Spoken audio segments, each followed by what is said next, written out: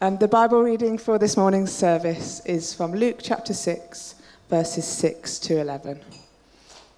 And it's entitled, Jesus Heals on the Sabbath. On another Sabbath day, a man with a deformed right hand was in the synagogue while Jesus was teaching. The teachers of religious law and the Pharisees watched Jesus closely. If he healed the man's hand, they planned to accuse him of working on the Sabbath. But Jesus knew their thoughts. He said to the man with the deformed hand, "Come and stand in front of everyone." So the man came forward. Then Jesus said to his critics, "I have a question for you. Does the law permit good deeds on the Sabbath, or is it a day for doing evil? Is this a day to save a life or to destroy it?" He looked around at them one by one and said to the man, "Hold out your hand." So the man held out his hand, and it was restored. At this, the enemies of Jesus were wild with rage and began to discuss what to do with him.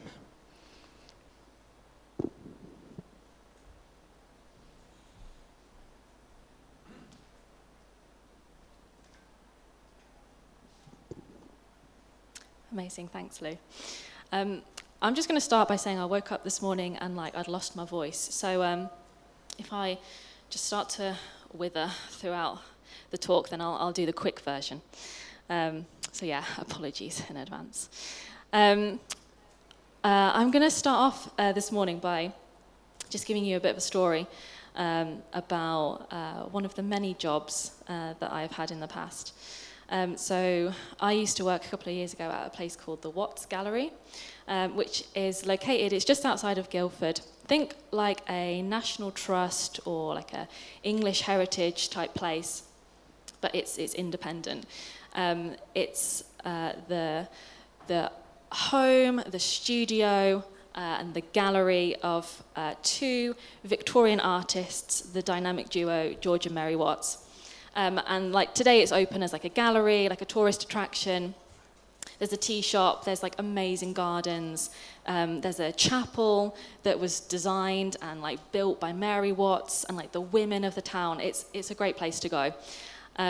But my job when I worked there, one was looking after the volunteers. So we had a couple of hundred people who would act as tour guides or help in the shop. But the other part of my job was to act as the duty manager for the site when it was open to the public. And so part of my job was every morning when I was there to go around, there was 3 different sites that form this one attraction. To go around all of the buildings, to unalarm them, to unlock them, to open them up, ready for the public, and then at the end of the day, to go around almost the opposite route round and to lock everything up, close everything down, and then alarm the buildings so that they're safe, so then I can go home. So it was quite a big responsibility. And I was also one of the first responders, so if a fire alarm went off or a security alarm went off, I would have to run from my desk that seemed to be on the farthest side of anything. So I think they just wanted me to run around the place. So I'd have to run and sort out the problem, evacuate anyone if there was an actual emergency, but essentially make sure everything was fine, reset the alarms, and make sure everything was back to normal. However, the alarms across the entire site were the absolute bane of my life, and they never worked how I wanted them to work. There was always a problem. So the marketing team at my old job liked to burn their toast. Again, I think specifically on purpose, just to annoy me. So the fire alarms would go off. I would have to run and silence the alarms. And then inevitably, more times than not, they would bring up on the little panel where I had to go. You'd silence them, and then they would bring up a delightful fault code, which was some random collection of numbers and letters that meant a certain thing that indicated there was a problem with the alarms. So I knew that at the end of the day, unless I'd resolved that problem, they were not going to set. And this would happen fairly frequently. So I would have to be able to set these alarms before I could go home. And there was many times where I would be on site till like 10, 11 o'clock at night, waiting for an engineer to come out because I just didn't understand what the fault code meant. I didn't understand how to fix the problem, and I couldn't go home until the site was alarmed and was safe. However, there was one man that I called in my time of need. It wasn't my dad. I call him for most other things. There was a man called Matthew, who was our estates manager, and I knew that I could call Matthew if I had a real problem. If the alarms just weren't playing the game, I could call him. So he'd been part of the team that installed the alarms. He personally knew the main engineer of this security company. He knew all of the fault codes somehow. He'd memorized them. So he could just look at this weird selection of little numbers and be like, oh yeah, that's door 3, and would know that was the problem. So every time I couldn't set these alarms, I would call Matthew. He would come over and he would sort it out for me. But every time I called Matthew in, I watched him so closely and I asked as many questions as possible because I knew that inevitably there would be a day where Matthew was on holiday and I wouldn't be able to call him in for help. So I knew I needed to rely on Matthew's knowledge, Matthew's understanding of how these alarm systems worked, so that when I was by myself and I really couldn't call on anyone for help, I would know and I would have learned enough from Matthew that I could hopefully fix them myself and I could go home before, midnight. I needed Matthew's instructions to understand those alarm systems and to learn how to operate them correctly. So you could say it was wise for me to listen to Matthew, to follow his instructions, and then to put that into practice so that I could know how to fix those alarms properly in the future. And that's where I'm going to go with our talk today. So I'm going to be looking a little bit more at the concept of wisdom, and specifically what we can learn today about God's wisdom versus our own wisdom. So let's jump into our scriptures for today. So over the last couple of weeks, we've been working our way through our Luke Gospel sermon series. And we've got to the point where Jesus is at the beginning of his ministry. But the last couple of weeks, we've had a couple of stories where Jesus' teachings, the ministry that he's setting up, the miracles that he's starting to perform, are starting to draw the attention of the established Jewish authority at the time. And his teachings are really coming into conflict with the teachings of the Pharisees. So a few weeks ago, Derek, Phil's dad, came and talked to us about a time where Jesus was questioned by the Pharisees about fasting and about prayer. And to paraphrase, Jesus says, I didn't come here I'm not here to teach people how to do the same things they've been doing for the last hundreds of years. I'm here to do something new. That's what I'm all about. Last week we saw, when Andy came to talk to us, we again saw how Jesus' teachings about the Sabbath really came into conflict with those of the Pharisees. And Jesus used his teachings to declare himself prophet, a king, and a priest. And if you want to catch up on them, then they're on YouTube, as always. But what is Jesus teaching us this time on this Sabbath? So again, we are on another Sabbath day, and we see Jesus this time not walking through fields of wheat, but teaching in the synagogue. So this time, in the congregation of the synagogue, there is a man with his deformed hand. And he has simply come this week to listen to Jesus' teaching. Interestingly, he never approaches Jesus. So often we see in the Gospels that Jesus heals people in response to their request or in response to their faith. But this time we don't have any indication that this man interacts with Jesus at all before the healing happens. He's simply there to listen. Instead, this time we see that Jesus initiates this miracle healing of this hand, in response to the Pharisees, who, unlike the man with the deformed hand, they've attended for a very different reason. We have one man who we see there who is just coming to listen and to learn and to hear Jesus teaching, whereas the Pharisees, we know by this point, they have clocked that this Jesus is someone who is teaching conflicts their own, and they've come specifically to find something that he says that they don't agree with, that they can point to their own teachings, they can use to discredit him, and that they can, in doing that, they can point people back to themselves. They can cast Jesus in the light of, he's not saying the right thing, he's not saying what we believe, so, everyone, don't listen to him, listen to us instead. But we know that Jesus knows that the Pharisees are there. He knows what their motives are. And so he confronts them and he asks a question that I found when I was looking through this. It was kind of a bit of a weird question. He asked them, what's lawful on the Sabbath? What is the Sabbath made for doing good or for doing evil?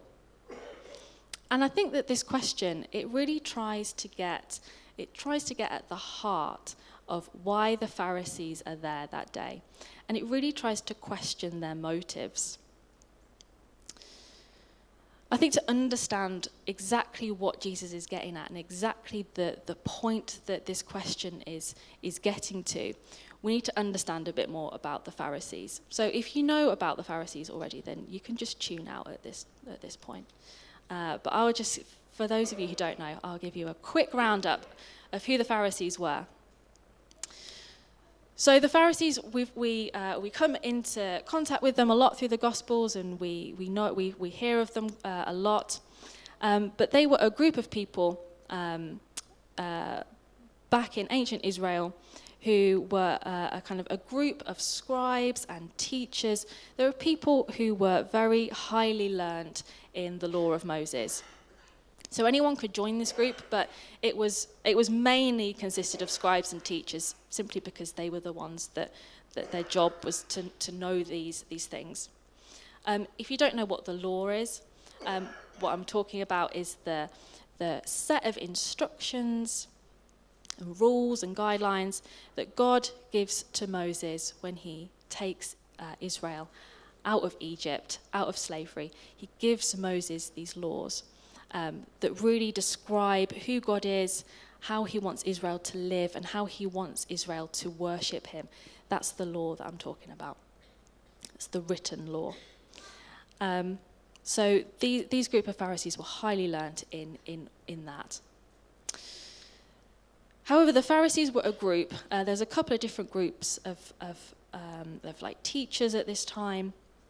But the Pharisees in particular, they believed that worship of God was done properly by obeying the law as closely and as perfectly as possible. So that they wanted this law to be accessible to everybody in their everyday life. So whereas groups like the priests or the Sadducees, they thought that the law was something that the Jewish people could interact with and could interact with God solely at the temple, whereas the Pharisees wanted that law to be applied to every part of someone's life, which sounds kind of good. They thought that as soon as the whole of Israel were able to follow the law perfectly, then that was the point that God would be able to come and establish his kingdom on earth. So they wanted this law to be followed absolutely perfectly by everybody.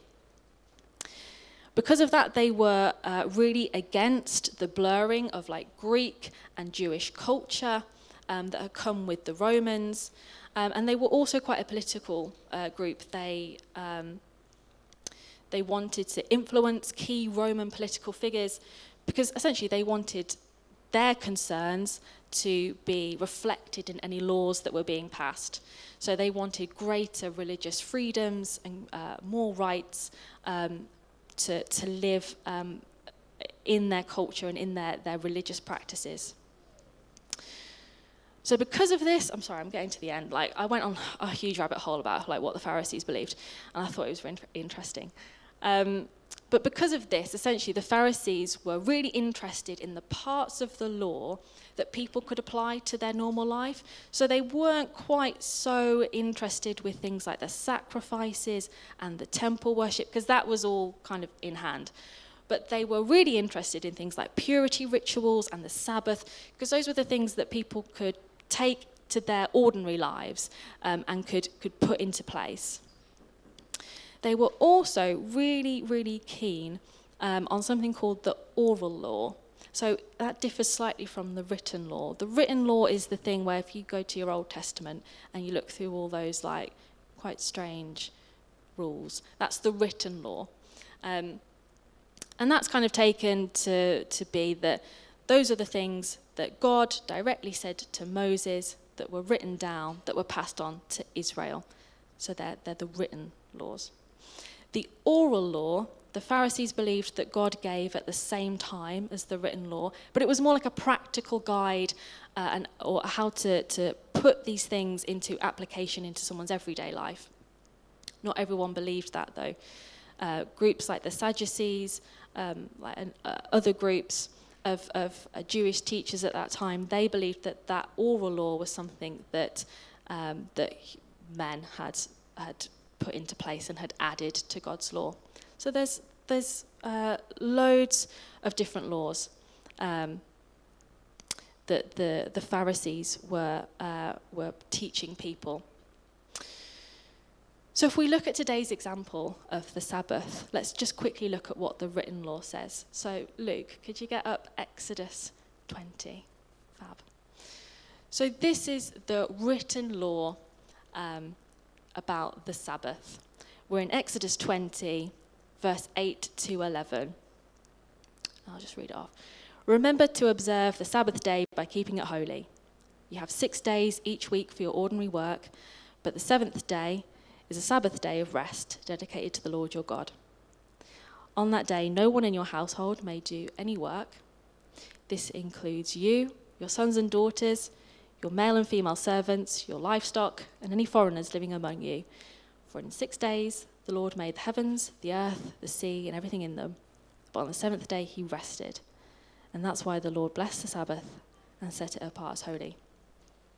So we know that one, right? That's in Exodus, we know that that's written down. We know that that is God's instructions to Israel and to us about what the Sabbath is.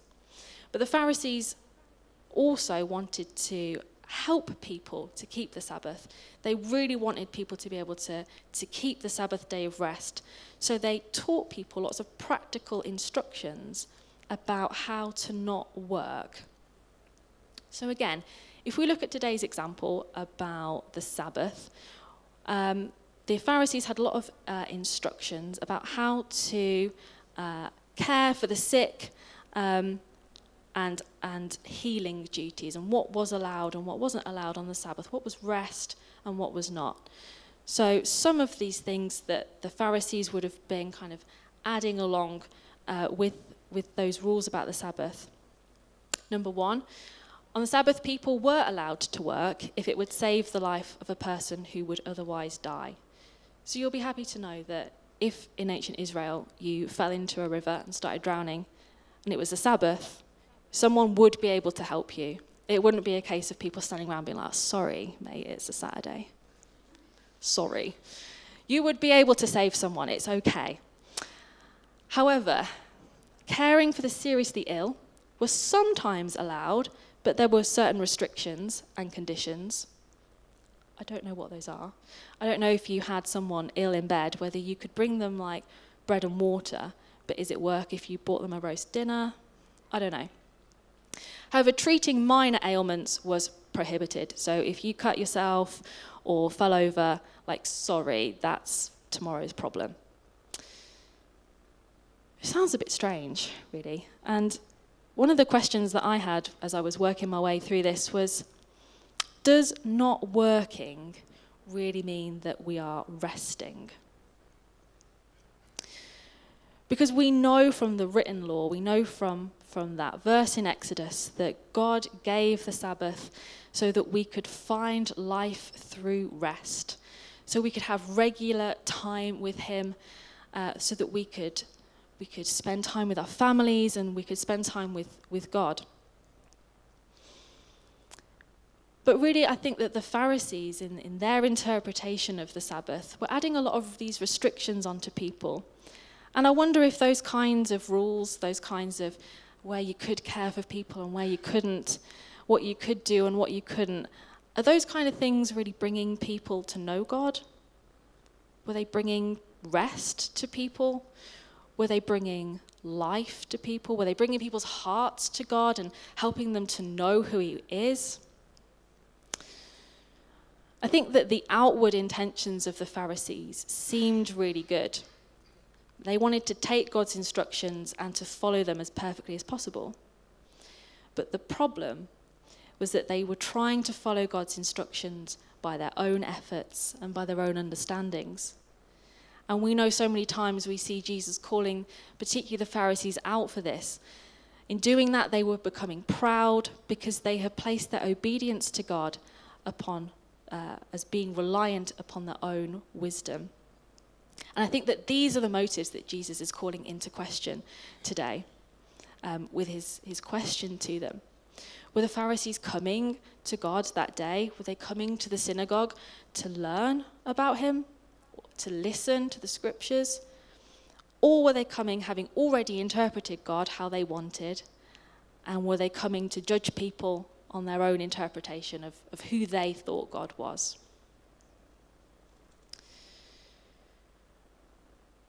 I think for this, I just want to really quickly look in a little bit more detail about the word wisdom, because I think that is what we're learning about through this today. When you search for the definition of wisdom, you get the following. So wisdom, and if you search in Google, is defined as the ability to make good judgments based on what you have learnt from your experience, from your knowledge, and your understanding. I think that sounds pretty good, right? That sounds pretty logical. You want to take what you know and what you've learned and your experiences, and you're using all of that information to make decisions that inform your actions. That sounds good. And I think that this is what the Pharisees were doing. They were taking their own understanding of God's law, their experiences, what they'd been trained, and they were using all of these bits to inform themselves on what to do, on how to keep the Sabbath. But notice that this definition is so centered upon ourselves. It's taking our own knowledge and our own experience and our own understandings to make our own decisions and our own judgments. And I just want to go back to the example that the story that I started off with, because would it have been wise for me at Watts Gallery when the sirens are blaring and I'm running? Would it be wise for me to think, well, I've worked with gallery alarm systems before, I've locked up buildings before. I'm just going to use my own knowledge of what I know to solve this problem. I'm going to take that fault code and I'm going to force myself to understand what it means based on all the little doors that I know could be a problem.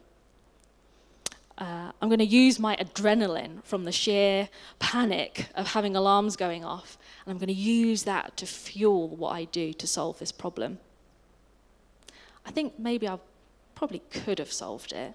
I could have got the alarms to reset, but I think that would have been based more on luck than on wisdom.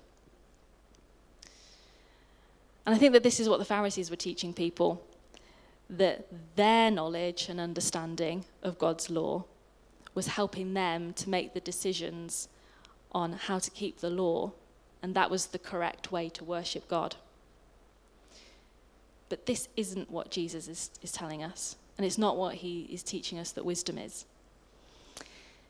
Because in today's story, Jesus is forcing those Pharisees into a conflict. He's asking them, on one hand, essentially he's asking them to choose. Is the Sabbath there for life? Are you going to come to me for life? Are you going to come to God? Are you going to come to rest, to find life? Because if you're not, then that leads on to the opposite, which is death, which is evil, which is not doing things correctly. It's a really hard lesson. And Jesus gives us loads of hard lessons throughout the Gospels. But I think luckily, he gives us an example to show us how easy that hard lesson can actually be. Because when he calls to that man whose hand is deformed, a man who simply came that day with an open heart to hear him speak, to learn about God, all he did was give him 2 commands. He told him to stand up and to hold his hand out. And this man, it seems that he didn't really know what was going to go on. He didn't ask for healing. My first thought in that scenario, if I was him, wouldn't be like, I'm going to get my hand healed. I'd just be like, okay, I'm going to stand up. But he's healed anyway. I think true wisdom is like finding someone who is the master of those difficult alarm systems. It's like finding my great partner in crime, Matthew, asking for his help to be shown what he knows so that I can understand those alarm systems based on his better knowledge and his better understanding, not on my own. Wisdom is recognizing that I don't know the answers. I'm not an expert in those alarm systems, but Matthew certainly was. And to receive his help as a gift so that I could learn those alarms myself. And I think that Jesus paints us a very similar picture today. True wisdom is coming to him, putting aside all of our own needs to accomplish, or even our needs to fully understand, to get to grips with everything that life can throw at us. It's just coming to him to listen, to be open, and to learn from him. I think so often, as we go through the Gospels, the Pharisees seem like the bad guys, right? I mean, they are the ones that really plot against Jesus, but they're so often painted as the bad guys. But I wonder how often those of us who are Christians here, how often do we fall into the same trap that the Pharisees fell into? How often do we try to follow God?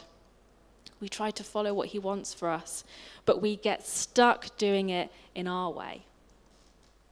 For example, how often do we come to read our Bible and we come to it with our own set of feelings, our own set of understandings, our own beliefs, the things that we want to see in the Bible, rather than laying down what we know and just allowing God to teach us himself. Sometimes I have to remind myself that the Bible is not just a book of cool life advice for Lauren and then some like weird stuff about sacrificing bulls that I'm just going to forget about because I don't understand that. The Bible's actually a book that talks about who God is. It's God teaching us who he is and telling us who he is. And if we can come just laying down all of who we are to just learn who he is and what he has to say to us, then that's where we find real teaching. Or how often do we pray for God to give us what we want, to find resolution to the problems that we're facing, but it's the resolution that we want to see? Or how often do we pray for things that we think God wants? I often think, well, God, you want peace, so I'll pray for peace. That makes sense. But then what happens when we don't see that? Don't we feel confused and disappointed when things don't turn out the way that we wanted them to? But again, I think that prayer isn't us coming to God with all of our requests and expecting him to answer them.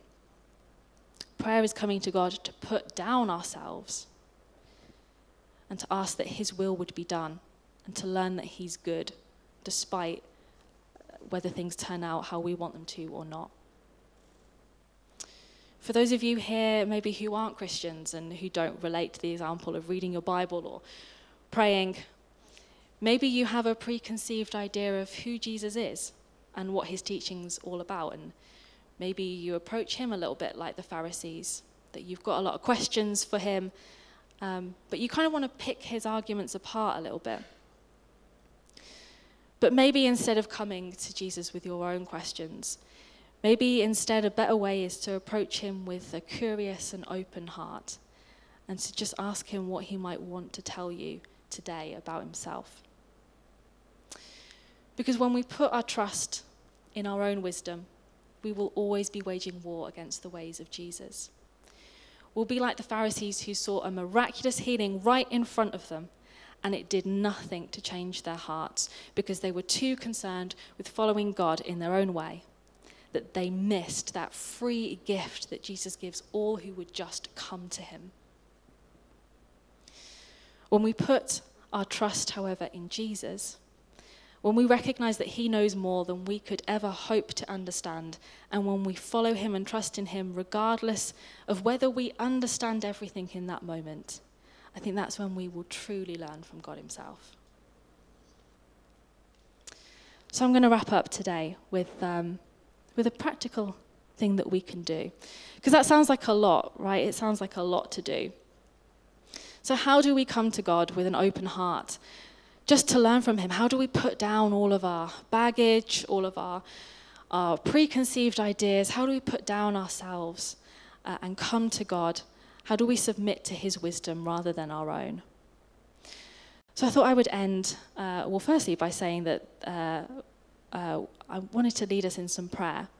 But it's something that I think that we need to do every day in our walk with Jesus. It's not a one-time thing. It's a lifetime of learning to put down what we want and trust in what he wants. But we can start off by praying together as we draw to a close. So, the way I thought that I'd do it is,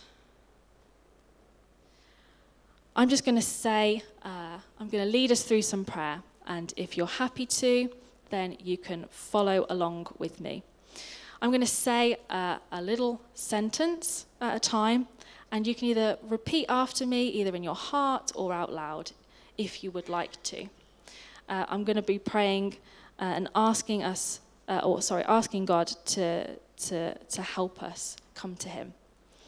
If you're not comfortable praying through this prayer, then maybe use this couple of minutes to just reflect on where God might be calling you to listen to him today. So let's do it. Let's take a couple of seconds, and I will start praying. I'll leave a pause after each thing that I say, and you can just echo this prayer in your own heart or out loud if you want. Let's pray.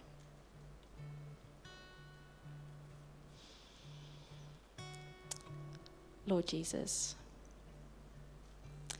thank you that your knowledge, understanding and experience is so much greater than my own. Thank you that your ways and your wisdom are so much better than my own. Lord, please forgive me for the times where I put myself first. For the times I've trusted in my own strength rather than to rely and trust in you.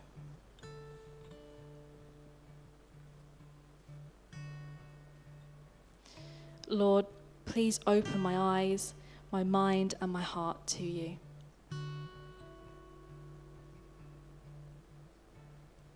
Help me to come to you with an open heart. Help me to listen to you. Help me to know you and understand your ways.